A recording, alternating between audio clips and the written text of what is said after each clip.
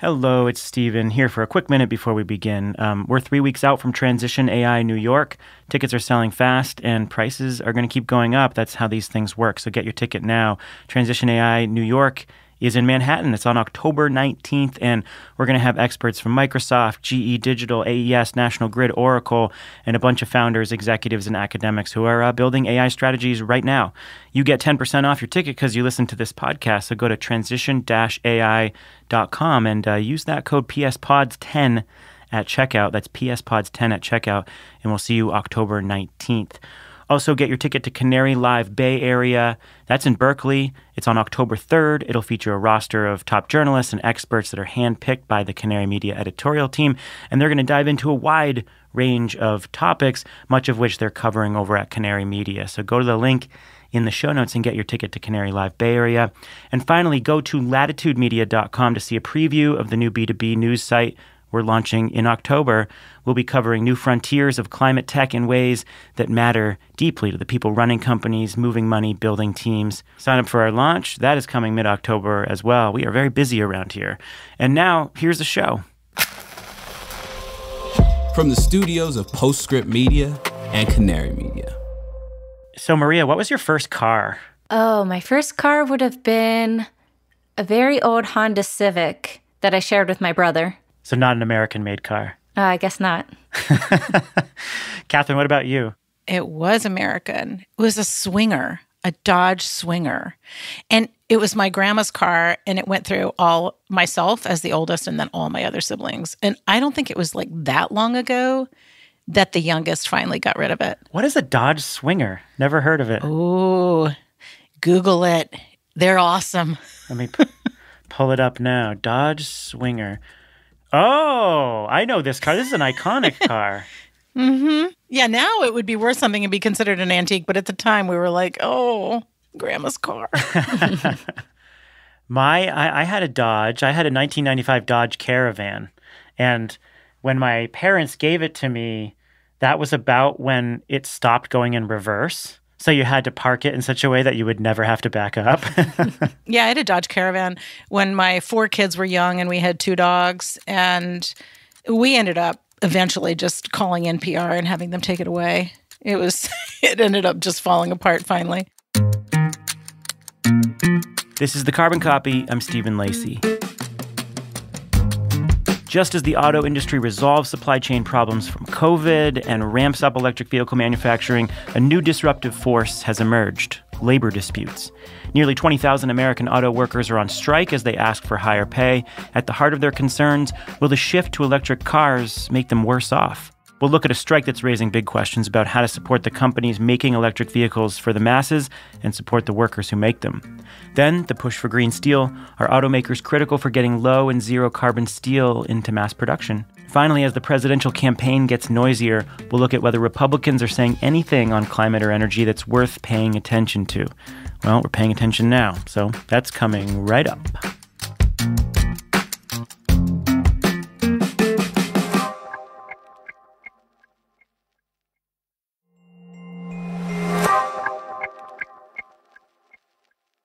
I am here with Catherine Hamilton and Maria Gallucci. Catherine is the co-chair of 38 North Solutions. Hello, Catherine. Hey, so happy to be back here chatting with you. And Maria is a clean energy reporter at Canary Media. Hello, Maria. Hey, Stephen. Nice to be back again, too.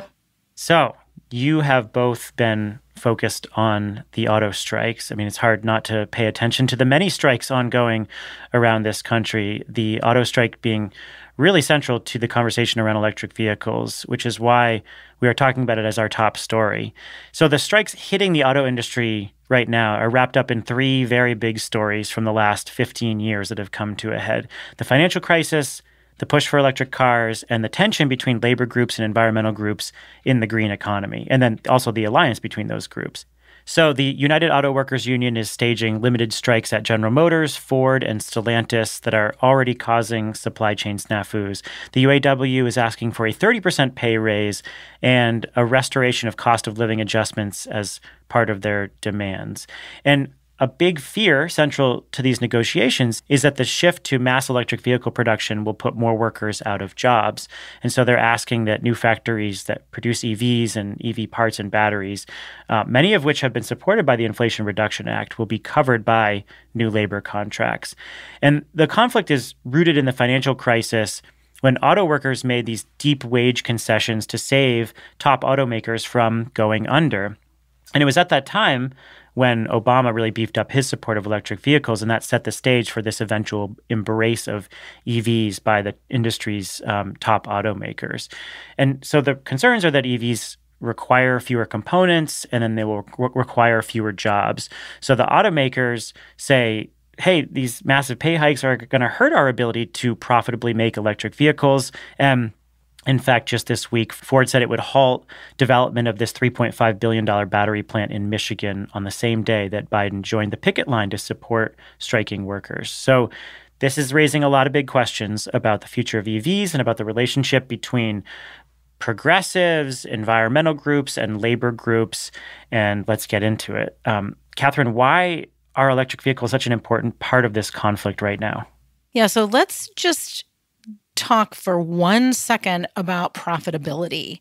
The CEOs of these three companies make between $21 and $29 million a year in their salary. That is 300 times more than their employees. So their employees have not had raises, as you mentioned, in a really long time. And here is an inflection point when we're building new factories, when they're retooling factories to start making electric vehicles, which are part of the new clean energy economy. And the UAW workers just want to be part of that future. It's different than when coal plants and coal mines shut down, where those workers were really kind of at a loss of like, what do we do next? Do we have to come up with different skills? There's nothing else that's really similar to this. But these are car companies. They're making the same product. They're just slightly different. And so it's really important that now we get it right, that you get all of the pay, but not just pay. It's also about worker safety. It's about benefits. It's about pensions. It's about supporting the communities. These are all communities, on which our economy has been built, similar to the way coal communities were really the shoulders on which the industrial age was created. These are all part of communities, and they want to be part of the clean energy revolution. And this is the time that they need to take that stand to do it. So I think it's really important that they do it. And I think it's a positive sign that it's around electric vehicles, because it really highlights the need for all of these workers to really begin to shift and learn new skills, but not in a way that is completely foreign to them. Maria, what's your take on the context here? You were actually in Detroit right before the strike started. You were covering a slightly different story that we're going to talk about a bit later. But what was the mood in the lead up to these strikes? Yeah, I was in Detroit a few days before the strikes actually started, and I was there meeting with environmental organizations and local activists to learn more about the impacts of steel production on communities, but also automotive plants and sort of the intersection of those two. So it was a really interesting time to be there. And from the perspective of the environmental groups I was with, they're part of this larger coalition of labor, environmental, social justice groups who were pushing the big three automakers to support the union's demands. And so, yeah, it was interesting because, you said kind of at the top that there's sort of maybe a tension between the environmental and labor and also an intersection. And I think that you're really starting to see environmental groups kind of come on board with labor organizations and say, we need this transition to happen for the environment, for the climate, but also here's an opportunity to bring workers along and make sure we're not sort of exacerbating problems in the workforce. Yeah, and that's what people mean when we talk about the just transition. It's not just about decarbonization. It's about all these other benefits to workers and people who are impacted in the various industries that are transitioning. And so there has been a long collaboration and sometimes dispute between environmental groups and labor groups. Catherine, do you want to go into that history a little bit and how that has all fed into where environmental groups and the Biden administration stand on this issue now, even though it will probably impact EV production in the short term? Yeah, so I reached out to the Blue-Green Alliance, and they've been around since 2006. And their our member groups include environmentalists like the Sierra Club, NRDC, National Wildlife Federation, Union of Concerned Scientists, EDF, League of Conservation Voters, all of those major environmental groups. But they also include United Steelworkers, American Federation of Teachers, the plumbers and pipe fitters, the bricklayers, and the UAW. And they have always worked to align the clean energy future with the unions, understanding that it's really important to have those good jobs ready to really transition us. And I'll just give you an example of an industry that I think is interesting. I work a lot with Solar Holler in West Virginia, and their CEO told me he encouraged his employees to join IBEW because he said, otherwise, I can't compete for the labor. This is a really tight labor market, and I need those good people. And if they're in unions, all the better. And so I think that this group and others really see this as a time to align the needs of the workers in a way that really does give us a sustainable future. And I don't think that's at all at odds with our climate goals. Catherine, do you get a sense that there was any tension inside the environmental movement about how much to throw their weight behind the UAW's demands? Because whether or not the automakers are being totally honest about what this would do to the cost of electric vehicle manufacturing and whether these wage increases would hurt their ability to roll out mass electric vehicles, certainly there is a tension here and it could hurt production. Like, do environmental groups grapple with how much to support labor versus how much to just support getting as many electric vehicles on the road as possible? I haven't really seen that recently at all. And just keep in mind that the UAW has a really long history of environmental activism. They were pivotal in making and planning the first Earth Day. So they have long been really engaged on environmental issues. And I think that in those large environmental groups that I mentioned are all very aware that we have to have a workforce that is able to compete with the global workforce. And that's where we, I think, see some tension is more about, how workers are paid overseas rather than here. And do we really take seriously onshoring and wanting to make sure that we have a sustainable and a workforce that won't change jobs, that is really built for retention. And in order to do that, they have to support the communities, the workers, their health care, all of those benefits that come with it so that they can be part of the clean energy transition. And I think that will actually solidify a much faster transition and evolution to EVs than if we didn't do that. I think that's what we're seeing. So in September this month, the Department of Energy put together this $15.5 billion package to help automakers retool their factories to make electric cars. Maria, you wrote about this story and this funding. It's pretty critical for the industry, but also probably feeds into some of the fears from the union. Tell us about the funding itself and its intersection with this current strike. Sure. So the Biden administration announced this $15.5 billion package in the run-up to the strike. So that was very much on everybody's mind. It's a mix of Inflation Reduction Act funding and infrastructure law funding and other sources. And the goal, Secretary Granholm was saying, is to kind of help auto workers and automakers transition in place, was the phrase that she used. And this idea being that as we retool our factories, existing facilities and new facilities, this funding is supposed to kind of make sure those jobs stay where they already are. And that's sort of speaking to a bigger development that we're seeing, that these big three automakers from Detroit and their joint venture partners are starting to build battery plants, EV assembly plants, not just in sort of the traditional industrial Midwest, but also across the Southeast. That's also in the Southeast is where states tend to have sort of these right-to-work policies.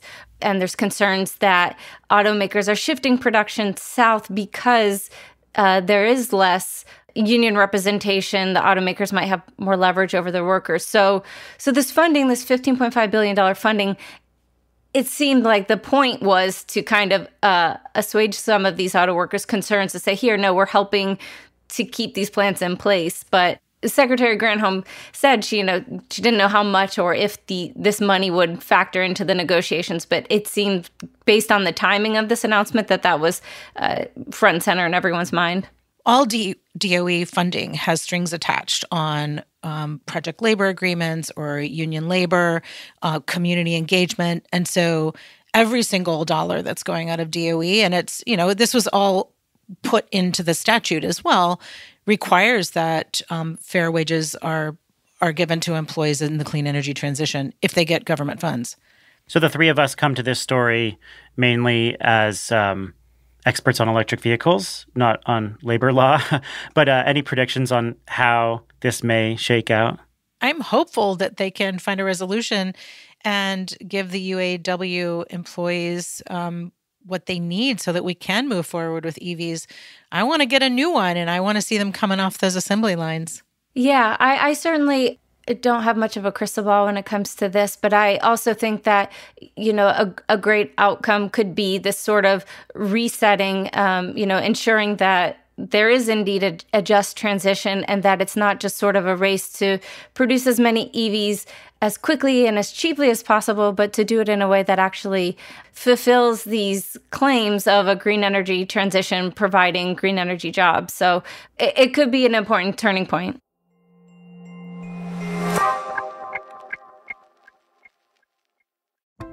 If you're wondering what businesses are doing and what more they should do to confront climate change, then you should listen to Climate Rising. Produced by Harvard Business School and hosted by me, Professor Mike Toffel, Climate Rising gives you a behind-the-scenes view into how some of the world's best and brightest leaders are tackling climate change.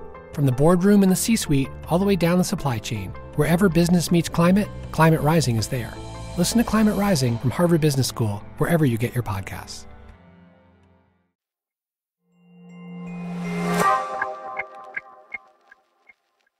Let's turn to steel as the auto industry grapples with cost and labor issues related to EVs. They've got yet another consideration, buying green steel.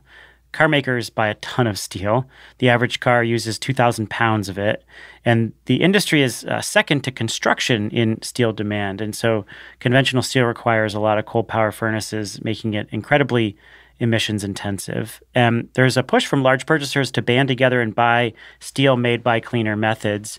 And there are also a lot more calls from environmental groups on automakers specifically to use their procurement power to buy larger quantities of green steel to clean up their cars further and move the industry forward. And that would potentially come at a price during a fraught period for car companies. So a lot of questions about how much they're going to back that strategy. We are seeing some automakers engage with green steel makers, which we can talk about and which is part of your reporting, Maria. So what's the current state of the market and how could large buyers help drive volume and lower costs? Maria, this is your bailiwick. You cover a lot on industrial decarbonization and steel specifically. So what is green steel? How do we define it? Green steel generally could describe scrap-based steel that's made in electric arc furnaces, so different from these kind of big fiery coal burning furnaces. Ideally, that process all uses renewable energy. There's an alternate process for making primary steel that involves using green hydrogen in electric arc furnaces. And again, ideally, everything in that process is done using renewable electricity. Right now, there is a fair amount of scrap-based green steel, but there's very little primary green steel. And so when you hear about groups trying to come together to increase demand, drive the market for green steel, a lot of times they're talking about this shift away from the coal-fired conventional ways of making primary steel. Am I correct in understanding that the U.S. market most of the steel in the U.S. market is coming from recycled steel? Yeah, it's interesting. So in the United States, about 70% of steel produced every year comes from using scrap in these electric arc furnaces. And 30% comes from these coal-using blast furnace basic oxygen furnaces. Globally, it's the reverse. So 70% is coming from this coal-fired process and 30% is recycled. And like everything, right, as much as the U.S. does to clean up its steel industry, it's critical that the rest of the world does so as well, especially because actually more of these coal-using furnaces are being built around the world in China and other countries. Catherine, how would you characterize the green steel market? Also, we're saying clean steel and green steel. We're just using them interchangeably, which is common. Yeah, there's also near zero emission steel.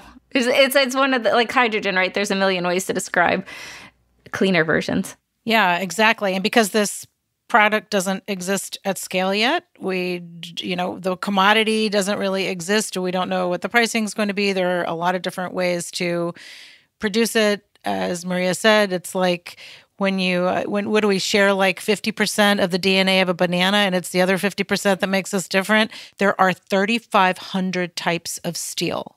98% of the steel is iron, but the other 2% is the difference of what makes all of those 3,500 different types. So much of this is about iron, and iron is 90% of the emissions that you're getting out of this. But for all industrial sectors, this all depends so much on electrification and ubiquitous clean energy. So in order to even get the electric arc furnaces to be zero emission, you have to have those coming from renewable energy production. And that's not quite moving fast enough, right, to decarbonize all of these industrial sectors, including steel. So part of this is about, making sure that we get renewables in place, and intermittent renewables work for some of them. We work with a company called Electra that can adapt their processing based on the intermittency of renewables, but not all of them can. A lot of them need baseload. We need like nuclear power or long-duration storage or geothermal, some other kind of renewables out there in addition to other more dynamic resources. So there are a lot of pieces to this in this entire system, and a lot of this is being driven by what are we getting on the very front end that's going to produce what we can get at the other end. Yeah, and speaking of the immense task for renewables, there's also a question about the use of hydrogen in these blast furnaces. And in order for that hydrogen to be clean, you'd have to produce it through electrolysis, which requires a lot of renewable electricity. And so you are just talking about gargantuan amounts of renewables to supply this process. Maria, what is the state of the market right now? Is there even a market? Yeah. It's startups producing at teeny tiny levels, but the big steel makers are increasingly expressing interests, investing in pilot projects in this effort. Especially European steel makers are kind of leading the charge when it comes to hydrogen-based steel making. So you start to see some of these initiatives like the Sustainable Steel Buyers Platform that was launched last week during Climate Week, First Movers Coalition. They're trying to kind of bring together these companies that use a lot of steel, automakers, construction firms, solar module manufacturers, to say, hey, we want this green steel. Could you please make more of it? So trying to kind of close this big gap that exists between potential demand and potential supply. And in the United States, again, we make 70% of our steel using kind of this scrap electric arc furnace process.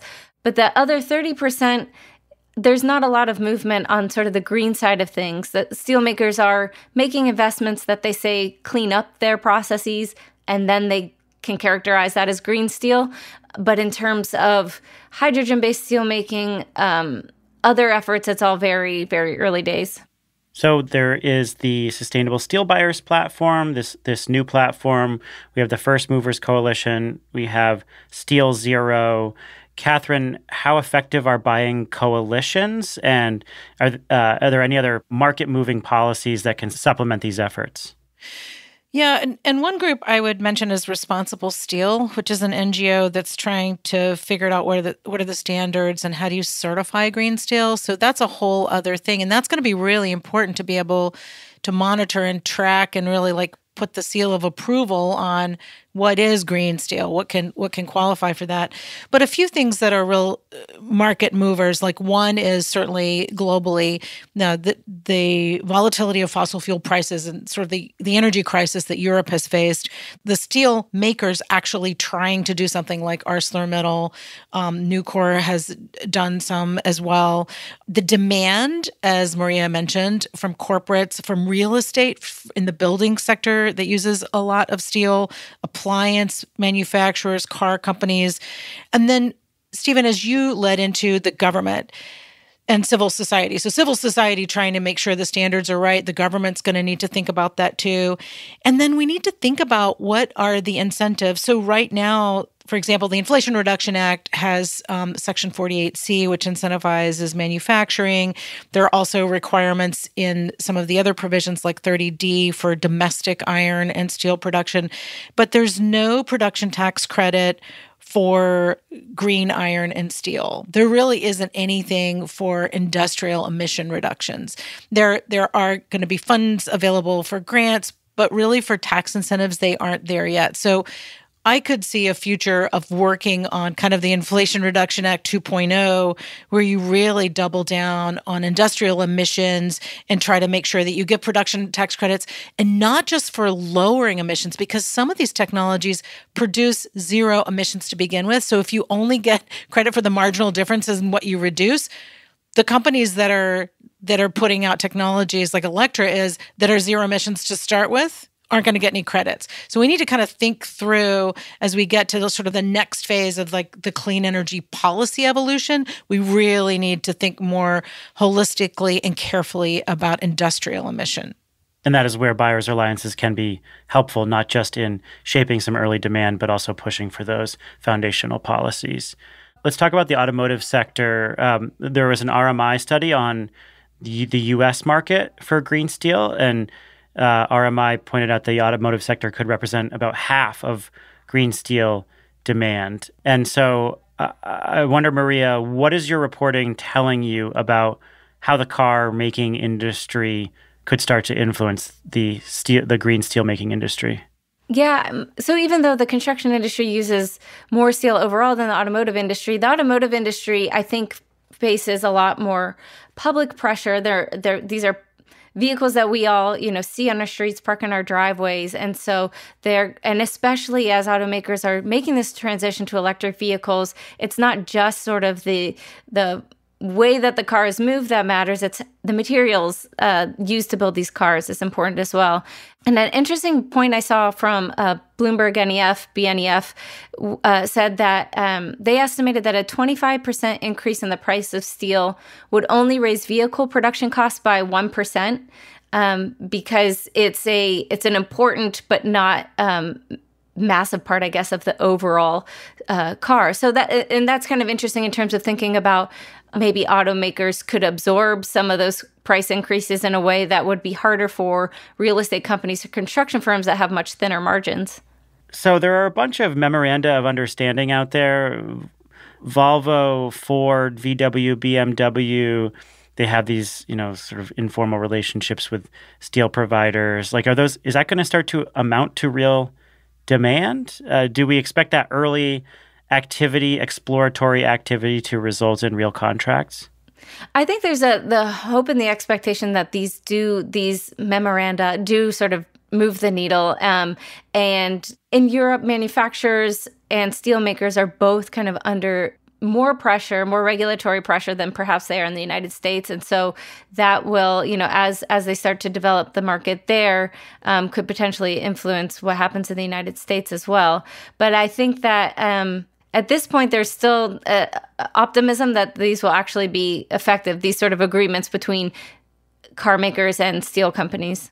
Yeah, we have a lot of work to do. So according to the International Energy Agency, we need about $1.4 trillion invested to decarbonize the iron and steel sector by 2050. So this is a first start. We need to actually make a shift and invest over time, and hopefully the government will step up too and provide some incentives so that it'll make it even more profitable for some of these new startups for low emission technologies to thrive and to scale.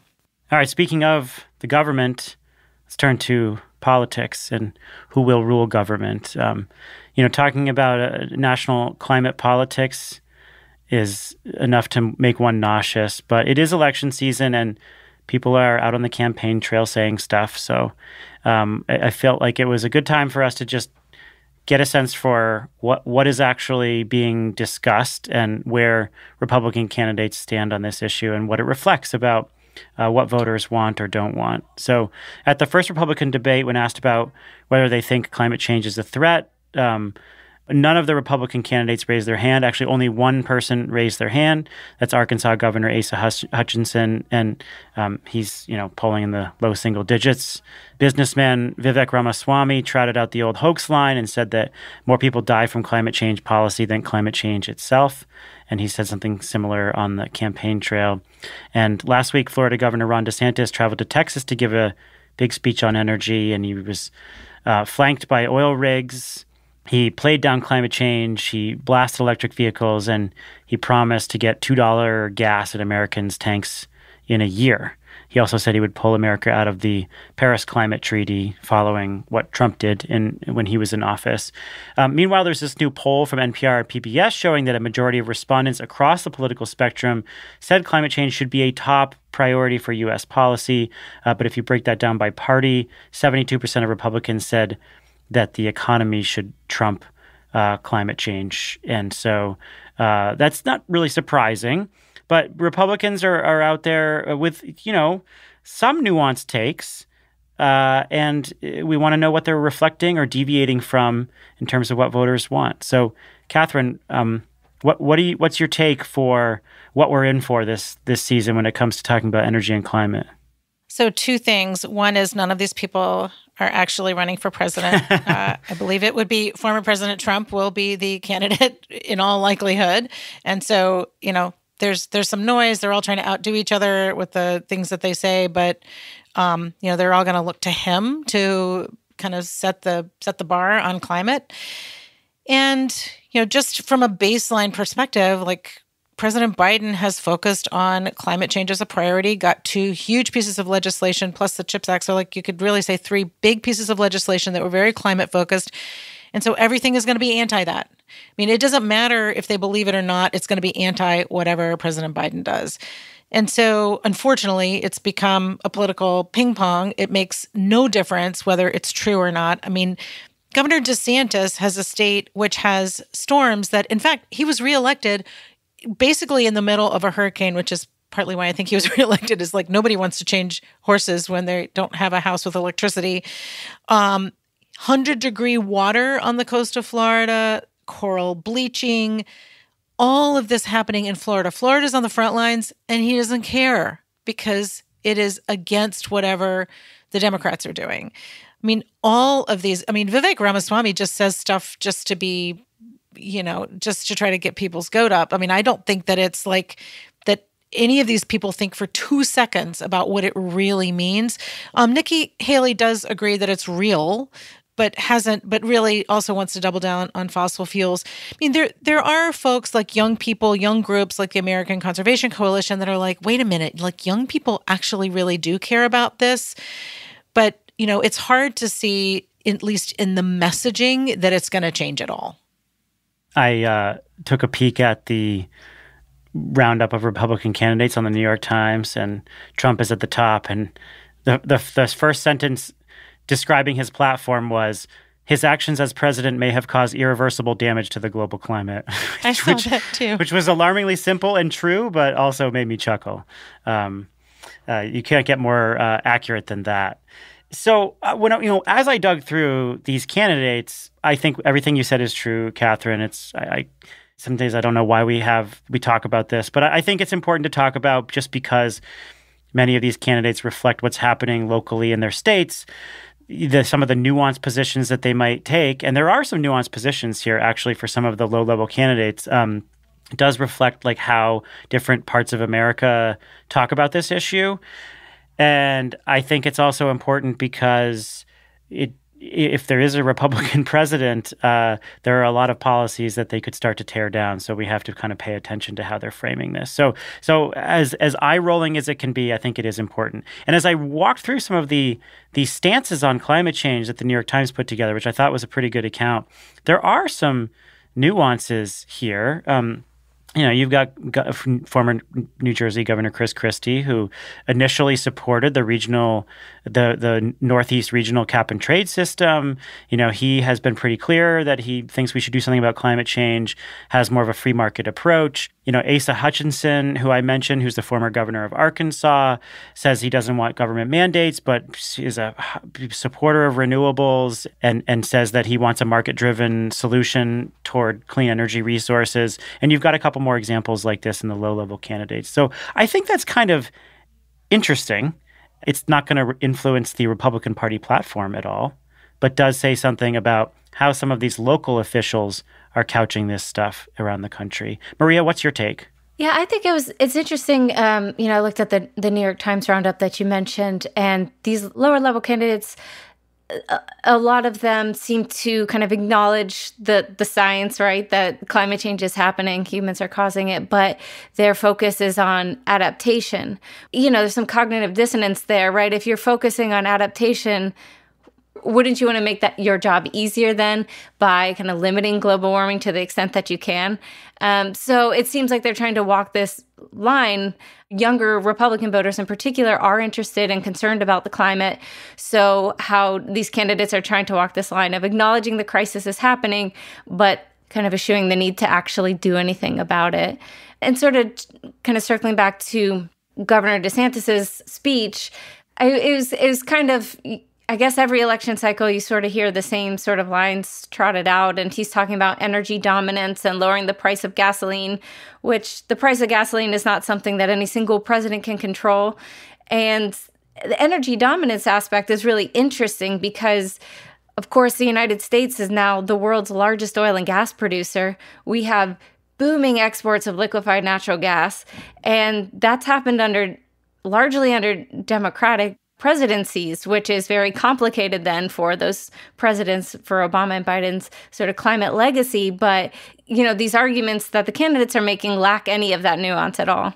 Catherine, I'm interested in this question about how Republicans are framing the issue, partly because from what I've heard from people working on the Hill, you included, there's a very big difference between how they're framing this publicly and politically and how they're actually negotiating and talking about it behind the scenes and responding to companies who come visit them in their offices and so forth. So how big is that disconnect? Yeah. So just to put this in perspective, I care a lot less about what Tim Scott says as a presidential candidate because it doesn't matter, as opposed to how he votes in the Senate. South Carolina is part of the battery belt that Maria's written about, which is these are companies that are building factories in his state as a result of the Inflation Reduction Act and the infrastructure bill. And it's because of those that they want to build. And that's it. And the issue is, can he connect the dots to show up at a ribbon cutting, which they probably will show up to a ribbon cutting, whether or not they admit that it's part of this law, and vote the right way. So I just use totally different language. I don't talk about climate change. I can't because I will pull my hair out. Instead, I talk about technology innovation. I talk about resilience, cost effectiveness, jobs, economic growth. There's so many ways that you can talk about the clean energy transition that doesn't have to bring up something that has become a political pinball.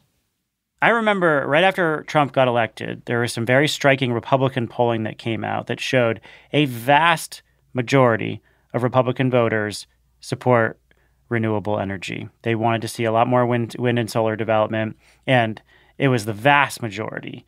And as soon as you started bringing in climate messaging, the responses changed, and I think that is very much reflected in what you said, Catherine. This is all about framing, and the vast majority of Republicans want to see economic development in their states, and they support a lot of this stuff. I do think that has shifted since the beginning of the Trump era because there has been a major mobilization effort on Facebook in particular, and a lot of support from fossil fuel groups to support these groups. They're sort of opposing wind and solar development. And then within the Republican Party, there's a bigger push to sort of stymie local renewable energy development. But on the whole, I think the party still very much supports the economic development associated with, mass scale of renewables. I just want to remind everybody that the infrastructure bill was bipartisan. And so a lot of this foundational and really necessary infrastructure that's going into the clean energy future is supported by everybody. Let's close with our segment called The Forecast, where we take a brief look at a current ongoing story that gives us maybe some preview of the future. Maria, what's your story? Yeah, so the story I wanted to share was a piece in the New York Times that came out on September 20th about how Michael Bloomberg, the former New York City mayor, is now kind of turning his money and attention to the petrochemical industry. He spent hundreds of millions of dollars trying to get coal plants shut down, and now he's trying to do the same, I suppose, for petrochemical plants, especially those in the Gulf Coast region. And I think this will be really interesting to watch because it's replacing petrochemicals, reducing emissions and pollution from that industry is perhaps not as straightforward as it is with shutting down a coal plant and building renewables to replace it.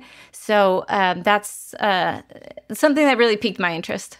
Yeah, I am also fascinated by this story, given Michael Bloomberg's influence in the Beyond Coal campaign, which created so much momentum for shutting down coal plants. This shift to the plastics industry, which has really come under fire in the last 5 years, is definitely one to watch. So that's a good story.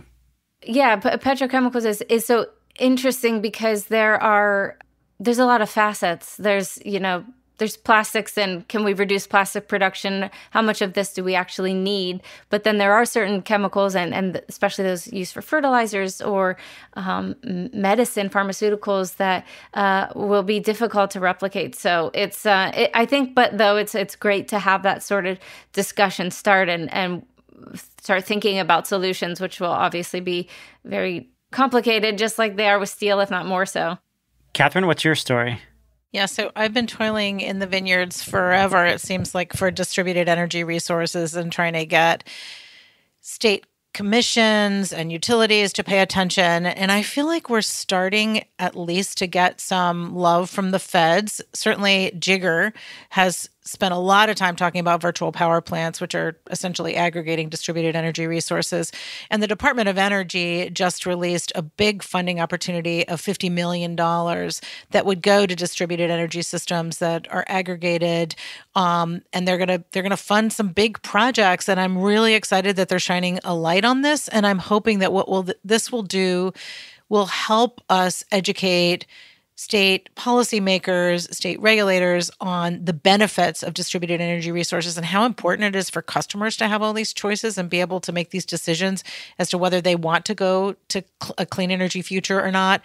And also start demystifying it and de-risking it for utilities, because it's so hard to just keep fighting the utilities over something that makes a lot of sense. So I'm very hopeful that this is a trend that will continue, and I'm interested to see how that $50 million is spent. Yeah, and we are certainly seeing more contracts between utilities and distributed energy providers who are building virtual power plants or distributed power plants. So there is definitely market activity that's promising. I was digging through an IEA report on the hydrogen industry, and a stat jumped out at me, and that is that only 4% of projects, of green hydrogen projects, hydrogen made by electrolyzers, that have been announced in the last couple of years are actually under construction or have reached final investment stage. And that is largely because of inflation and financial costs. And although we have seen a lot of political momentum, inflation is really plaguing a lot of these projects. So there are several projects, according to the IEA, that have been revised by up to 50% because of inflation and rising interest rates. So the cost of these projects is soaring. It could be prohibitive for many of them. And I think that, in combination with the amount of renewables we need to see specifically for these electrolyzer projects, is a major barrier to the green hydrogen industry. So that definitely jumped out at me. Yeah, that's interesting. I'm always conflicted about this because I feel like hydrogen is very inefficient way to produce energy. At the same time, we may really need to double down on it, and things go in cycles. So we may have another cycle where it's really a boom time for it. So I wouldn't write it off. Yeah, certainly we need hydrogen for a variety of industrial processes, and we don't get mass industrial decarbonization without some role of green hydrogen. The question is how pervasive hydrogen is as a storage medium, or burned in power plants, or even in transportation. And I think there are many debates about that, but we certainly need a lot of green hydrogen for industrial processes. So would love to see these projects actually get executed. Yeah, it's a little overwhelming sometimes when you think about something like green steel or, cleaning up petrochemicals, et cetera, how much they depend on this green hydrogen and how very little, like you just said, of it is actually being built. So it's sort of easy to write about the potential solutions and things that could work, but making them a reality is much harder.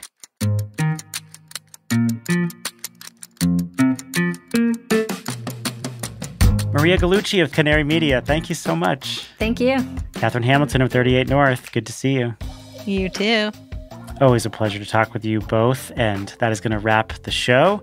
This episode was produced with help from Dalvin Abawaje. Sean Marquand's our engineer. Original music comes from Blue Dot Sessions, and Sean Marquand wrote our theme.